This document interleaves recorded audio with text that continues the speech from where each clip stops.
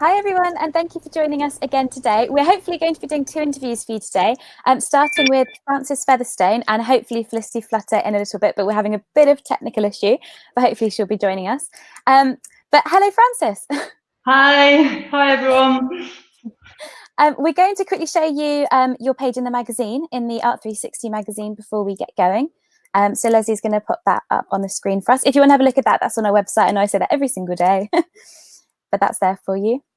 Yeah. Do you remember what number you are, Frances? Oh gosh, no, I don't. I think I'm towards the end. I think I joined quite towards the end. It was brilliant with Louisa. She was like 1. It was just done. I heard that. I thought I better pay attention to where I was after that, and then I obviously didn't. So that page looks fantastic. I love that work in the top right. The colours in that, beautiful. Thank you. It's actually behind me on the wall, so you can see it in my studio. Oh, fab. So we can have a closer look at that later. Brilliant. And that's got your contact details, your website, and everything on there. Brilliant. Right. So, Frances, if you could start us off by just telling us a bit about your artist story and how you got to where you are now, that'd be brilliant. Yeah, no worries. Well, I come from a family who are quite arty.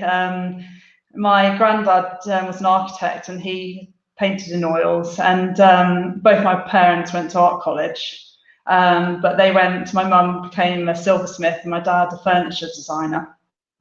But my dad taught me well. He got me some oils when I was 7, and so I painted in oil paintings quite young. I managed to get an art scholarship to secondary school. Unfortunately, I didn't stay at that school for very long because it didn't work out, but you know, I kind of knew that art was my thing, and it was definitely my strongest subject. So that I never had to question it really. And then I did an art foundation, and at that stage you could only do an art foundation at your local, where was local to you. So I went to Chesterfield, which was a good base where you practice a lot of different things, sculpture and ceramics and painting and textile. So yeah, it's a really fun year actually. And then I did a fine art degree in Bristol, which was great again, but it was very conceptual. Things like ateliers and things like that, I didn't know about them. I don't think they really existed.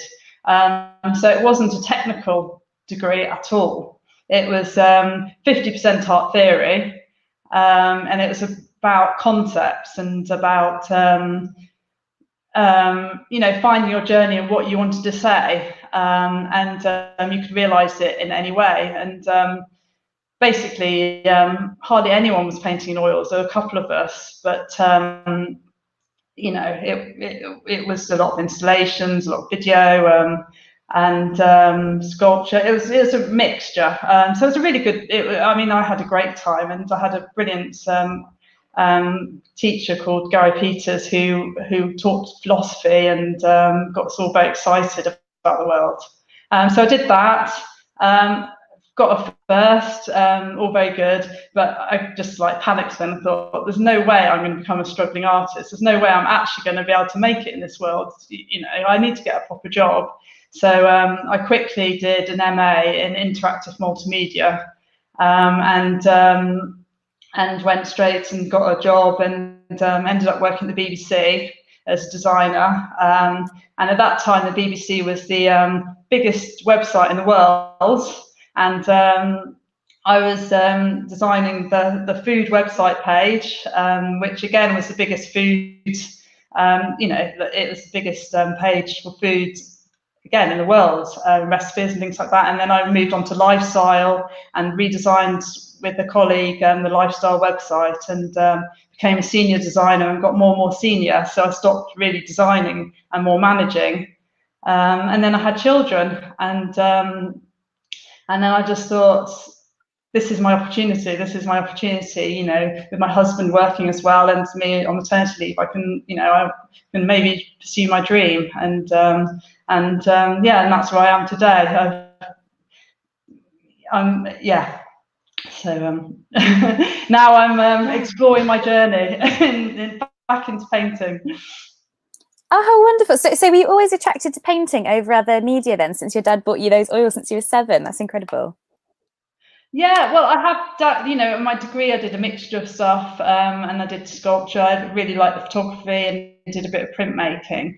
But because I'm so excited by so many different subjects and different things, that I think I should have one consistent thing, and that should be at least the media I work in. And so I'm thinking if I keep with oils, then I can explore subjects and different ideas. But and I just love oils. I just love painting, and I love the colours. I just love colour. So yeah, I think I'm happy with oils. Although I would quite like to get back into a bit of printmaking. That might be quite nice. And like you say, when we were talking in the green room as well, that you have such an eclectic range of things that you're painting. Is there one consistent theme that you've seen, you know, carry on through your work ever since you're at school, or is it just totally, you know, what takes your fancy at the time?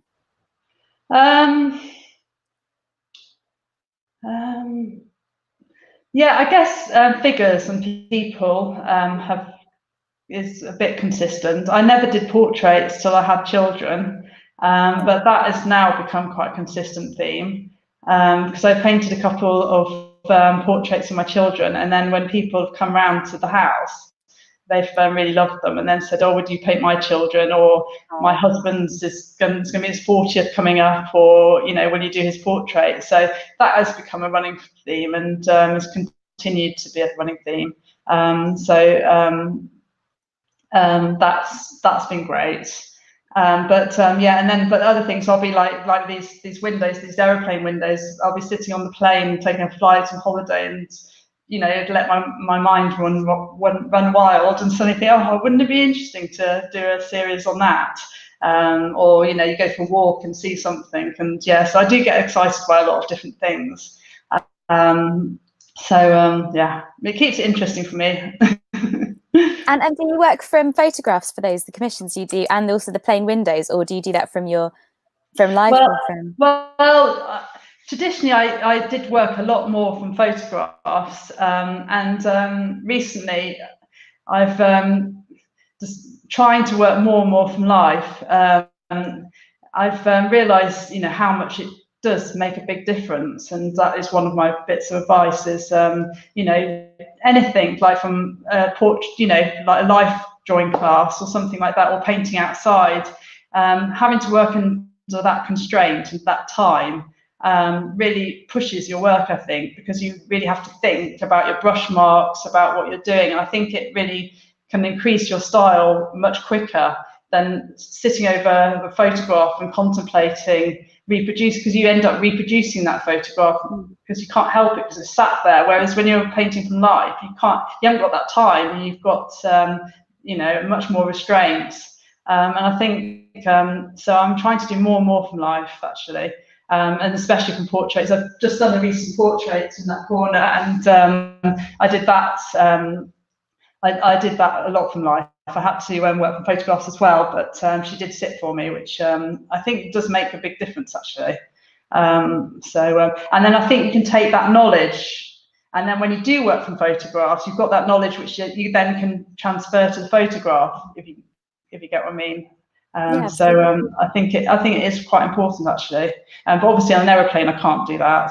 I don't think I would be very impressed if I started to get my oil paints out. Well, you wouldn't be very popular in that row. No. Yeah, just get the terps out. Yeah, exactly. As I forget to say this every single day, but if you do have a question, please pop it in the Ask a Question box, and we'll ask Frances towards the end. I think everyone will be so interested to hear about how lockdown affected you, and specifically that painting at the top back left, and your work with the Sky Portrait Artist competition.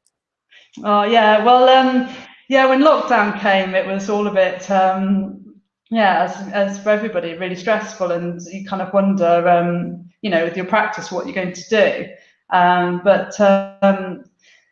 Yeah, I had lots of things cancelled, like I was supposed to be doing the Affordable Art Fair in Hampstead, and other various ones as well. And there always seems to be opportunities. I don't know, and if you look for them, there seems to be opportunities everywhere. And so there was the Grace and Perry Art Club where you could submit in, and the other thing was the Sky Portrait Artist of the Week. And yeah, I just thought, oh, that sounds like fun. And yeah, and the first week we had who was it? Akram Khan, and then the second week was Bernardine Evaristo, and yeah, I painted. Well, she went because it was a live thing. There was a bit of a problem at the beginning, so we were sitting around for like about 15 minutes. So I started thinking about the area and the space I sat at, and I thought, oh, actually, maybe I'll paint the computer screen. So I started painting it while I was waiting for her to go on air, and yeah, so I did that, and yeah, it was amazing. Really, they phoned me up and said, oh, you're one of 10. You know, our 10 favourites. You know, we're going to choose the top 3, and we'll let you know. You know, obviously on air on the Sunday, and yeah, so it was all very exciting, and I couldn't tell anyone, so it was quite. And I was thinking, what's if I'm not one of the 10? And then number 3 came, number 2 came. I thought there was no way I won it, so that's it then. And then she mentioned my name, and couldn't believe it, because you apply for these things, do things, you never imagine winning. So I don't think I've ever won anything in my life. So yeah, it was quite amazing. And you know, there's a couple of thousand people who submitted, and live there was 170,000 people on air. So you know, it's a pretty big deal for me. So and then actually Bernardine contacted me and asked to buy it. So this is actually a print behind me. So I thought I really needed to have a print of it just to remember it. So, oh, of course. Oh, how exciting! So she contacted you through your Instagram, or just gave you a call? Through Instagram, I think it was. Yeah, through Instagram. Yeah, no, she's lovely, and she, bless her, she took a photograph of her holding it so I could put it on my Instagram feed. So you know, I mean, it's really special. I'll never forget it, and you know, it was lovely, and she couldn't have been a nicer woman. She's just amazing, and her book's amazing, and yeah, so. Yeah, no, I was absolutely delighted. But then after that, they were going to do 4 weeks, and they ended up doing 9 weeks. So so every Sunday I was like sat there, my family were like wondering where I was, because I've got 2 young children, and I was like, no, I've got to do this. Now I've won it, I've got to do it every week. I can't not do it. And you've got that pressure as well, because you think, I can't do a rubbish portrait either. I've got to make sure it's you know, as good as I can possibly do. So yeah, you set the standard now. So I was quite busy actually, and then I had my NHS portraits I did, which is actually below. So I you know, the tiles for portraits for NHS heroes, and I put an advert on my Instagram, and you know, it's the first person who contacts you, and you've no idea who's going to contact you and what photograph you're going to get. And yeah, now I got a girl called Faye, who's, you know, from Newcastle, and absolutely wonderful, and gave me these really fun pictures to work from. So that was another opportunity which you know, kept me busy during lockdown. So yeah, that's great. Would you be able to show us those 2 pictures a bit more up close for people that haven't seen them? Is that easy to take them off the wall, or is that? Yeah, I probably can. I probably won't hang them back again. Brilliant. This is a print. Wow. So I'll try not to get the reflection. It's got a bit of reflection because it's that long enough. So that's a very well-deserved winner. Very well-deserved. That's beautiful. Yeah, well, what they seemed to like was the narrative. And I actually, to be honest, I am quite interested in narrative in painting. That is one theme which is very, when you talked earlier about themes in my work, I am interested in the story. So they like the idea of my brushes there, which and my cup of tea, because I have my cup of tea ready for, you know, because we're sat there for 4 hours, and you know, my setup, and that's what they seem to like. And yeah, that's my NHS one. It's not a very good print actually. I've got to get it reprinted, but Yeah, so that was, sorry, again, reflections. It's not so bad with paintings, but... Was that the size of the original that you did? Yes. Brilliant. Yeah, so she's got it up in her wall and sent me a photograph, and she's, yeah, it's really nice. She said people love it when they come in, which it's nice to hear, really. So you took part in obviously lots of things during the lockdown period. So how did it impact your work in general? And did you see the lockdown period in hindsight as more of a, you know, curse or, you know, a blessing for you and your work? Yeah, it was quite nice because I didn't have the pressure of art fairs and thinking, you know, what actually work am I going to put into these things.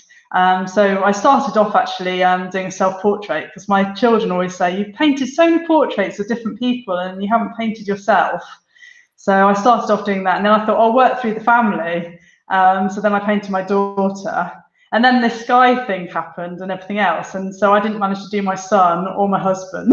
I managed to do the dog.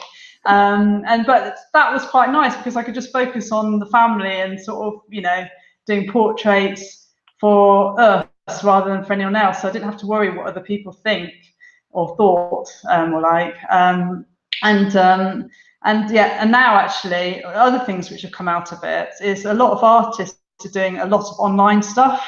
Mm-hmm. So it's been amazing because all these famous artists who I absolutely adore and follow on Instagram are doing workshops and things. And so I've done a couple of those, which has been great because there's no way I could travel to New York or to, you know, all over the world basically. And, you know, so I've had a lot of access to things that I wouldn't normally have. Yeah, so I've basically been thinking more about my technique, and that's what I'm really concentrating on now. And sort of, I'm not thinking about what the next art fair is I'm doing. I'm really thinking about just my work and experimenting. So that's quite good fun. You know what I'm going to ask you, don't you? If you could show us that amazing artwork that you showed me in the green room. This is fantastic. You'll all love it. So yeah, well, since lockdown, I've started a massive painting, which is a multi-figure painting, which actually has been inspired by an artist I love called Zoe Frank. I don't know whether anyone knows her. I did go on one of her online courses. And so I've been thinking about, again, with narrative and about looking at historical paintings and about how figures are organised in space. Looking at those masters and thinking about, you know, sort of things like a triangle, a shape, a diagonal. A lot of the paintings, you know, how your eye moves across the painting and the journey you take. So I've started this one, but it's really rough. And I'm still experimenting with colours and things and working out where the figures are placed, but I'll hold it up anyway. Thank you. It's a bit big. Yeah, it's just wonderful. So I don't tell me when is it in the screen? I can't actually see that. No, that's good. That's good. Not enough. Do you want to hold it more? Maybe a little bit longer. Just see the bottom a bit. There we are. That's fantastic. It pretty hurts your arms, doesn't it, to hold it like that? Yeah. It is just wonderful. Yeah. So that's a more experimental piece I'm playing with at the moment, and it's just nice to be able to work big. And I'm not thinking about what I'm doing with it. It's more I'm kind of wanting to play with movement and colours and the narrative, how your eye moves around, the triangle. Yeah, a long way to go yet, but I'm enjoying it. And you're in your studio at the moment, aren't you? I remember you said you could sort of twist your camera. I'll twist it without taking the microphone out this time. So can you tell us a bit about your process, so how the work comes to be and how you know when a work's finished, and any like artist necessities you have to have in your studio? So that's again, sorry. Start with, sorry, I was a bit of a. Tell us a bit about your process and how your work, you know, begins and then ends. Well, I guess It depends what it is, but I guess I usually start with taking lots of photographs or something, or sketching, and trying to work out an idea. Like the one I just showed you, actually, that was quite a lot really involved. I looked at quite a few different paintings to think about how they worked and what I liked about them. And I looked at a lot of different artists. And actually, I've got a pin board, which I haven't got up at the moment. And I took, I printed out paintings I really liked, and thought, created a mood board, and also created a mood board of colours as well that I wanted to work with. And then I did lots of different sketches to see what compositions would work. And then built it up from there. And then I just thought, I'm going to go for it now. But I usually quite often take things into Photoshop as well, and play around with things in Photoshop and try different layouts, because that's quite another good way of doing it as well as sketching. But I usually do underpainting first, and try and map it out on the canvas, and then build with thin washes, and then build it up as I get more confident about what I'm doing, I guess. And do you have any like necessities for your studio? So do you listen to any music while you work, and like mediums and things that you use with your oils? Yes. So I listen to a lot of things. I love Audible. My mum actually got me the subscription to Audible, and I hadn't even heard of it before. And I love actually listening to like horrors or murder mysteries or something like that, something which keeps me gripped and focused, so then I don't start to go making myself a cup of tea or start putting the washing on or whatever. So it actually keeps me really focused. But also I love things like listening to Desert Island Discs. And also I've got into oh gosh, I've forgotten his name. There's a website, what's it called? But there's loads and loads of artist interviews. He interviews lots of artists, and his name's completely gone from me. A lot of American artists, but I just find it absolutely fascinating. And some of them are John Dalton, that's it. And the last one I listened to was about 5 hours long, but it's all about an artist, their journey, and their thoughts and stuff. So it's absolutely fascinating. So I've only just discovered those, actually. So I highly recommend those. Yeah, I have to listen to something. It's nice. Like you say, if it keeps you focused, in murder mysteries, definitely. No, I love it. It's really good. I kind of think, I want to go back to the studio because I want to obviously paint, but also I want to know what's going to happen next. So no, it's good. And did you ask me about mediums or something? Mediums, and literally just like the brands of paint you use and that kind of thing. So I use a mix of Gamsol and Gamblin, which I don't know whether there's a bottle of it somewhere. I don't know where it is. Oh, I thought I might have a bottle of it. This is what I use, Gamsol. It's like turpentine, but it's non-toxic.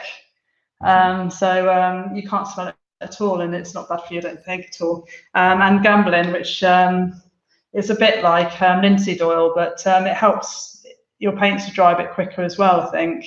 And then I use predominantly Michael Harding oil paints because the colours are just so rich, and the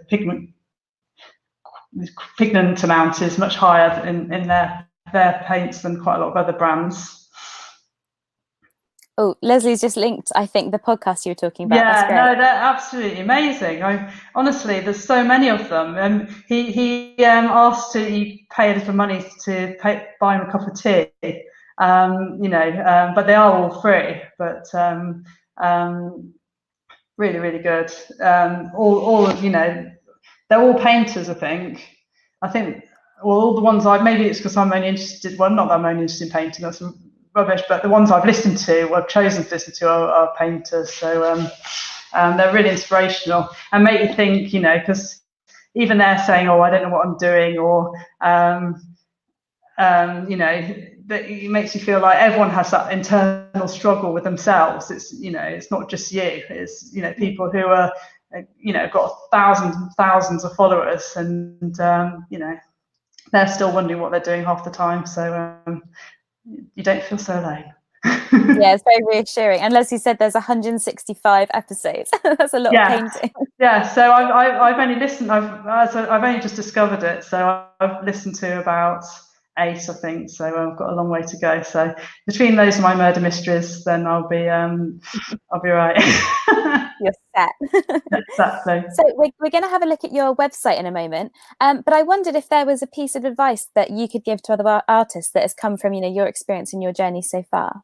Yeah, well, I did write a few down, but the first one was painting from life, but I think I've covered that. I do think that's key, and also I think Louisa Crispin said it's just saying yes to everything. Like doing this live interview, my first thought is, oh my goodness, I don't want to do that. That sounds really stressful.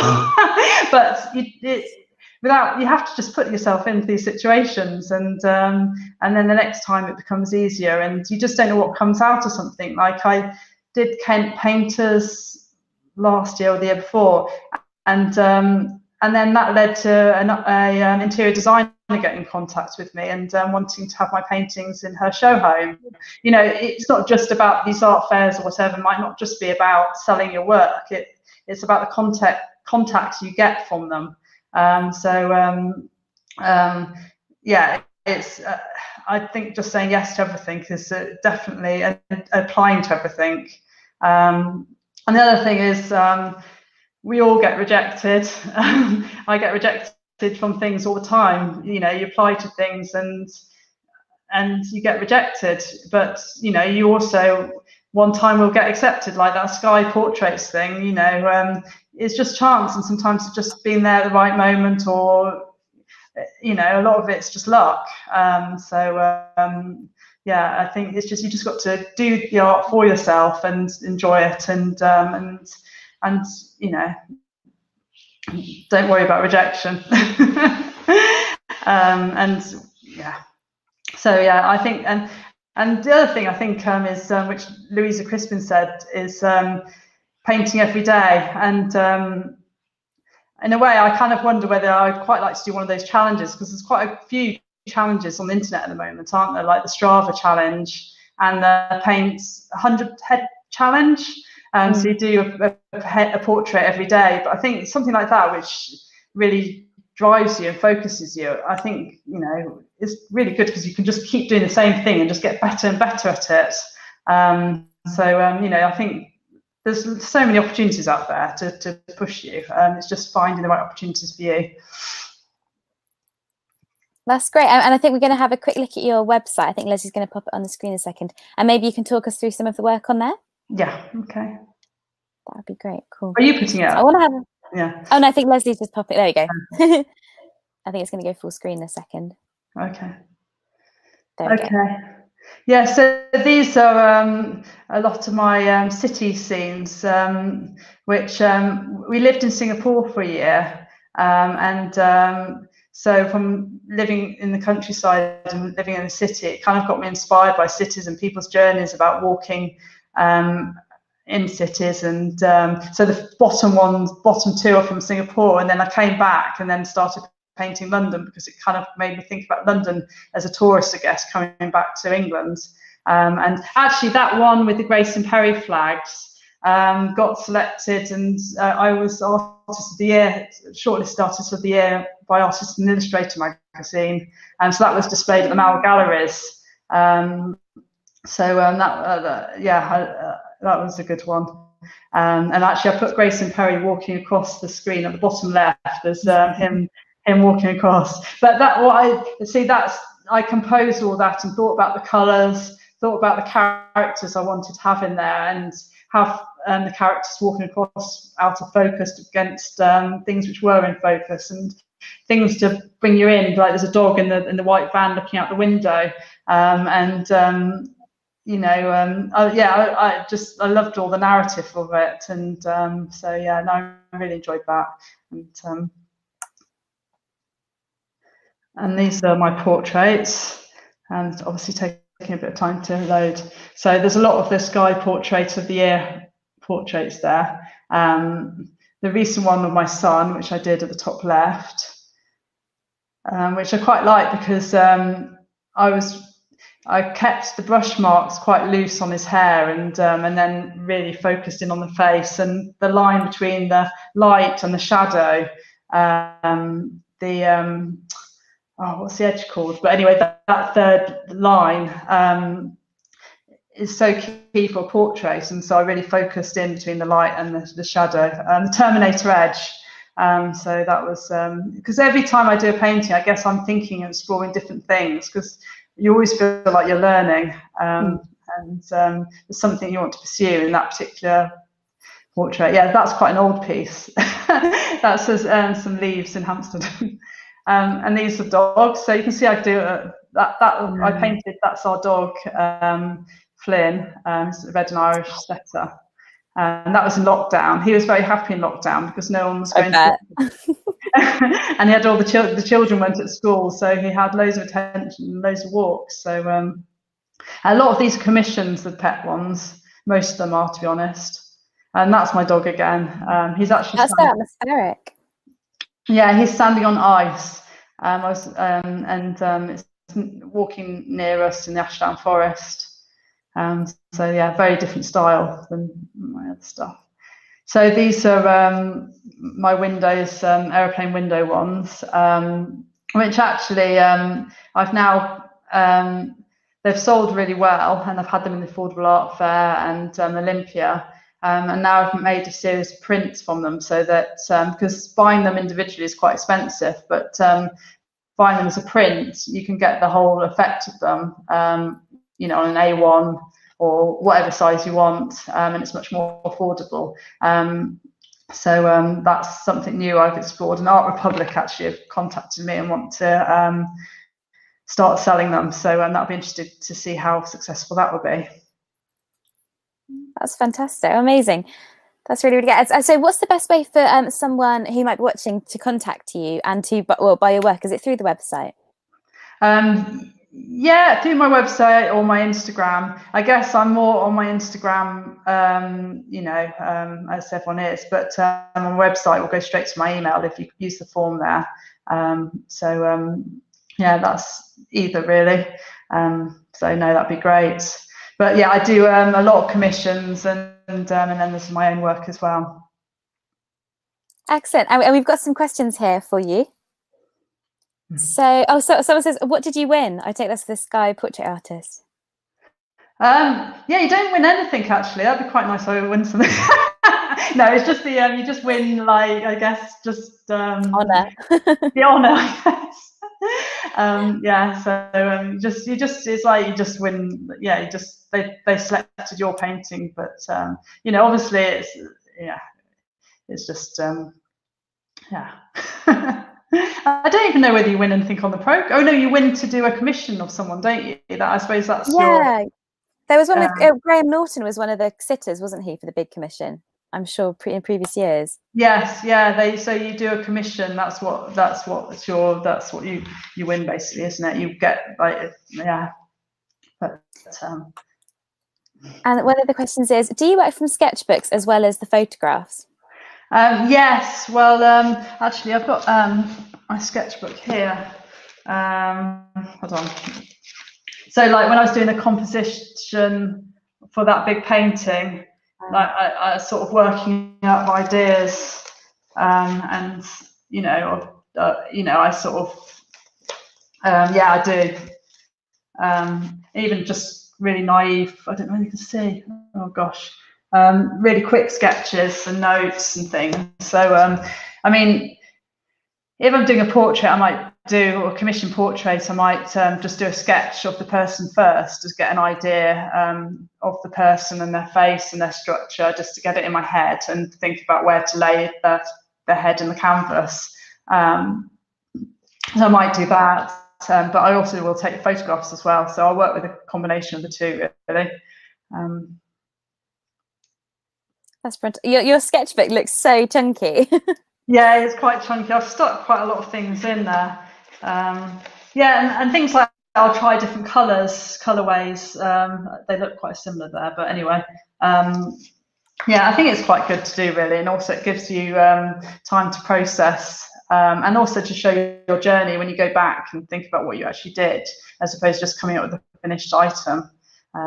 But it depends really on the painting that I'm doing. Whether, like, those 3 windows I painted from life, so I didn't do anything beforehand. I just put my easel up and started painting. So that's very different.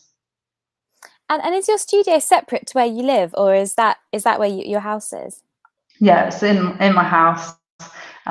So that has its benefits and not so, yeah, it has positives and negatives. It's lovely being in my house because I can just be there, and because I've got young children, time's really crucial because I have to manage them and everything. But I think I do miss being in a studio environment with other artists, because I think you feed off each other, and I think, you know, that would be really nice. To be able to wander someone else's studio, and also for networking, or for quite often you have open studios, don't you? So I think I miss a bit of that. But it is definitely good having it in my home as well, because I can just pop in here when I've got an odd moment. So yeah, but this studio is quite new. It's kind of, we've just sort of developed it, and actually I was going to do the open studios this summer. Obviously it got cancelled, but I put the tracking system so that because I was going to have 5 artists showing their work here, so I guess it's been useful for this. But it's actually useful anyway, because I can move things around, and I just have to make sure I framed it or got some sort of something to hang it up on the back. It all looks wonderful. And so do you have a daily routine with your work, or is it very much, you know, how it's structured around everything else that you're doing? Well, I basically try and get in, I try and keep it as a working day, but I drop the kids off at school, then walk the dog, and then I just try and crack on straight away and get on with it, and try and not make too many cups of tea and get distracted, and try and avoid looking at Instagram and anything else. So, yeah, I basically paint then until I pick the kids up at school. So it kind of gives me, yeah, I'm kind of a working day a bit shorter maybe. Oh, that's wonderful. Oh, brilliant. I think Leslie's going to join us back up on screen. I'm not sure if Felicity's had any more luck getting back on or not. Unfortunately, we don't appear to have Felicity. We do have one more question. Oh, do we? Oh, sorry. From Yasidi. And it's, do you prefer a limited colour palette, or think you've now got established your signature colours? Ah, interesting. Well, I actually always a tricky one. Well, I've just done. Well, I've just been doing a Dennis Sarrazin. I don't know whether she knows that artist, but anyway, he's doing an online workshop this weekend, which and we've been set something to do a paint portrait just with a limited palette. So I'm quite interested in doing that now. So I get excited too easily by different things, and now I'm really thinking, because I want to paint my husband, I'm thinking he's got quite brown skin, so I'm thinking, oh, actually I'm quite excited about doing sort of browns and oranges, and maybe contrasting it with the blue, so really limiting it. But I think it is quite important to try and not paint, you know, I think it is really important to think about what palette you're going to use, and I think actually doing swatches of the colours you're going to use for each painting before you actually start is actually really important. And whether you're doing a complementary or split colour, or an analogous, or however you pronounce it, colour scheme, it really does enhance it, because otherwise you can just get too excited with colour and not think about it properly, and not, you know, use it in the best way. So but yeah, I'll be posting these new ones of my limited palette, so I'll let you know how I feel about it. I have to say, I'm so drawn to the way that you put your work in a context. I love that, you know, it's not just the view through the window, but it's the view as you're looking through the window. So it's almost like we're being given your artist's eye view, and that for me is fascinating. you get this context with the work, which, as you say, builds that narrative, which you can even see it in the latest portrait that you've done down there, that you've put the bit of the window in. Do you think that's a conscious thing now that you're doing? Yeah, I think it's just ever since my fine art degree, because although I never got taught anything technical, it was always the concept. It was always, what is this painting about? So I think I've just got it drummed into me. So I feel like if there's no narrative, I struggle a bit. And so I'm always thinking, why am I doing this painting? What message am I trying to say? Even if I'm just doing a plein air painting like this with those windows, I'm still thinking about what is the narrative. And I'm looking out over a graveyard, and there's and there's already a narrative, and there's a flower there, and what's the story? So even if I haven't actually started with the story, when I'm painting, I'm thinking there is a story here, and somehow I do think it's important. Do you ever bring extra things in then? Do you kind of like bring, so it doesn't have to be exactly what's in front of you? You will actually bring in props, will you, or to paint? Yeah, I will. Yeah, or I thought about what objects were going to go on these two. What objects were going to go in the foreground? And took things out as well. And then I'll in the background, I'll rearrange it a bit. So there was a gravestones. So the gravestones were in the position I wanted them, not what was actually where they were. I'm thinking about the composition, even when I'm painting plein air. Yes. To make it work as a painting. Because then I guess otherwise I may as well paint a photograph, mightn't I? I don't know. Absolutely. So, because Brenda was saying yesterday when she was talking about the fact that she doesn't really bother about perspective. She just likes everything, she just kind of does this kind of helicopter view. But with you, I was intrigued because they are like mini, little still lifes. And I was intrigued by how you do that. And that's so fascinating to hear that you do kind of construct them to tell the story, like a storyteller. Yeah, I guess so. Yeah. So you were saying the other question I had, because obviously I sit there listening and answering all the bits on the side and finding out that Gently does it. I mean, we've been doing obviously all these interviews during lockdown, and I'm now completely intimidated because now we've got 165 as a goal. Molly, don't be scared. Have you ever listened to any of those? I haven't, but I am definitely going to listen to a couple now. Because we're thinking of changing some of ours and extracting the sound so we can make them into podcasts as well. What's the future for you? I can see we're now starting to come out of lockdown, and Molly and I and the team have been having conversations about what the future holds. What's the future for Frances? What do you think you're aspiring to? Oh gosh, it's hard, isn't it? Yeah. Well, I just keep learning, I suppose. I don't think as an artist if you stop learning, you've stopped enjoying it, I guess, and trying new things and developing and experimenting. So I think that is the most important thing, because that gives me the most fulfillment. Obviously, it's great to be in certain galleries or do certain shows, but to keep learning as an artist, I think, is the most important thing for me. Is there like an aspirational subject that you would like to really, really paint at some point? Well, I think these multi-figure paintings, which I'm just starting, I think I'm quite interested in that, because I've always been interested in movement and time and change, and so I think I will be pursuing that sort of subject matter. I'm also going to do like a sort of still life, but I haven't actually started it. I don't even know when I'm going to do it, but I was thinking of I just get ideas, and I was just thinking about our milk bottles and how they arrive each day, and sometimes I get a grapefruit juice, sometimes I get full fat milk, and they come in the little container, the old container. I just thought it'd be quite nice to document that, them arriving and disappearing, and sort of the narrative there, and about the position and the shape, and I thought I'd quite like to do that next. That sounds amazing.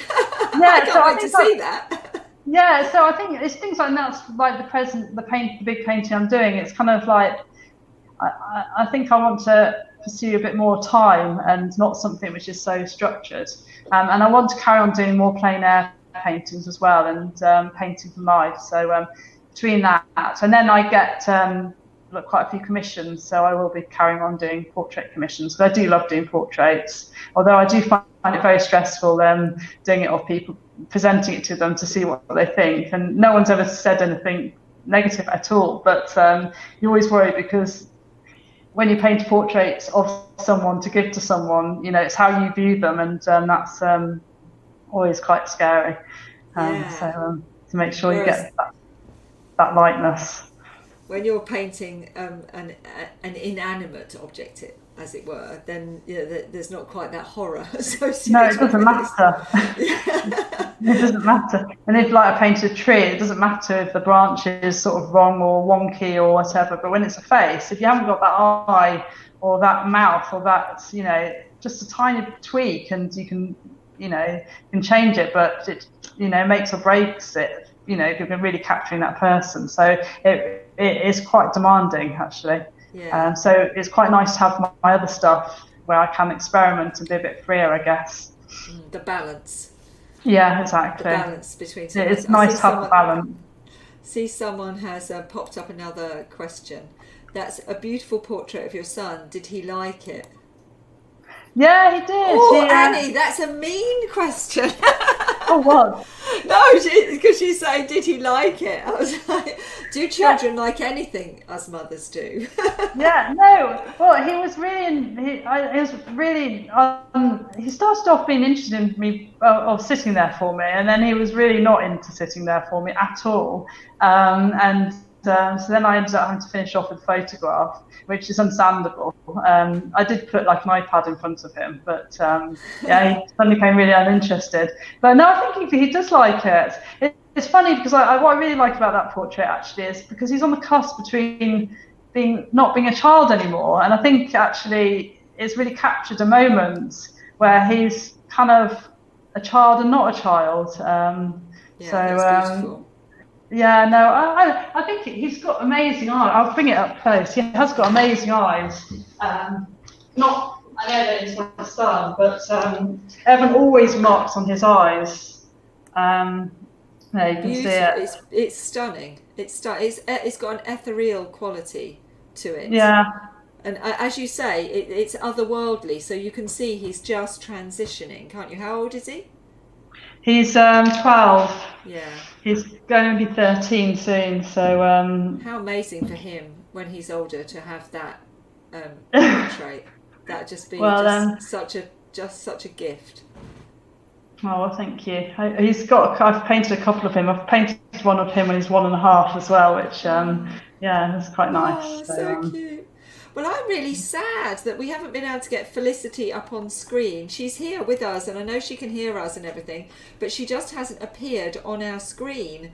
And I'm not really sure, we haven't had this situation before where someone hasn't been able to actually get up on screen, and I'm not really sure why that is. So what we'll have to do is we'll have to look at another date when before the end of the run on the 30th, when Felicity can join us, maybe next weekend. And Felicity, if you're listening, hopefully you are, I will contact you. And anyone who's joined us to listen to Felicity, I'm really, really sorry. I literally don't understand why she can't appear on screen. It's those tech gods again. They get us. They're just there, just keeping us in our place, really, and saying we're not in charge of it, it's in charge of us. So it's been absolutely fascinating listening to your story, Felicity, and thank you, Molly. You did a brilliant job of guiding Felicity through that. Francis. Francis. You did say you were going to do that. I did say I was going to do that, didn't I? It's having two Felicities and Francises. So it's been amazing, Francis. And Flutters and Featherstones. So it's been amazing. And Francis. And I've really enjoyed it. It's such a pleasure for me to be able to sometimes sit back and just listen. So no, thank you both so much. And We will get Felicity, don't you all worry. We will get her. It's now my mission to get her on the screen with us before the end of the run. So yeah, don't you worry. Stay tuned, and we'll put a date up when we're gonna get her back on the screen. But thank you so much, both of you, and we will see you tomorrow. Tomorrow Molly is interviewing Joe Starkey. So looking forward to that very much. Have a lovely rest of your Sunday, everyone. And we'll see you tomorrow. And thank you very much as well. Thank you. You've been brilliant. Absolutely brilliant. Well, what you're doing is absolutely amazing. So it's great to give everyone this opportunity. So thank you very, very much. Thank you for saying thank you. It's really nice when people say thank you.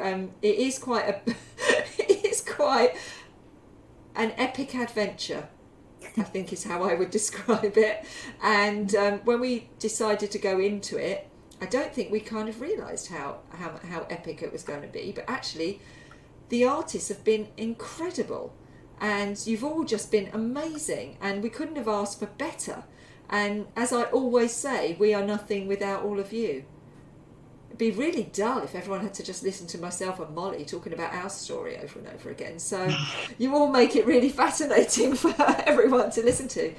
And we're super nosy, aren't we, Molly? So we like asking lots of questions and finding out all the... I love the stories because it's just so interesting to hear. Every single story is unique, and that is special.